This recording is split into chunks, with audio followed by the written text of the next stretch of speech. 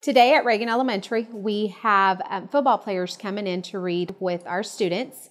The program that we partnership with ASU is called Rams Read. The way the program works is once a week on Tuesdays, we have about 20 ASU football players come into Reagan, and we split them up between the lower grades, kindergarten, first, and second grade.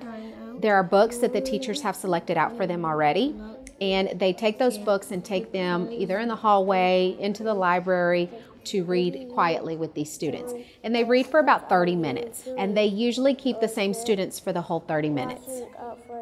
The teachers get to decide who the students are. Sometimes it's the students that just kind of need that little encouragement.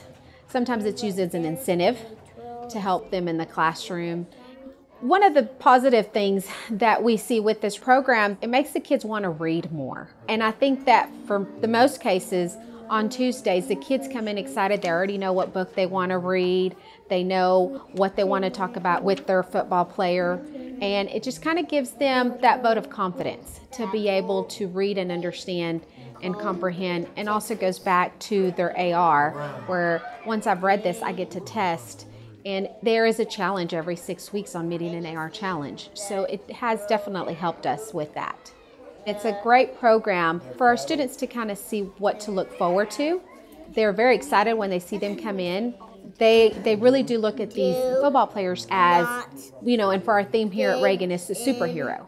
And it kind of goes along with our theme where these kids definitely are superheroes for our students because they have accomplished so much. And they also take their school and their education seriously.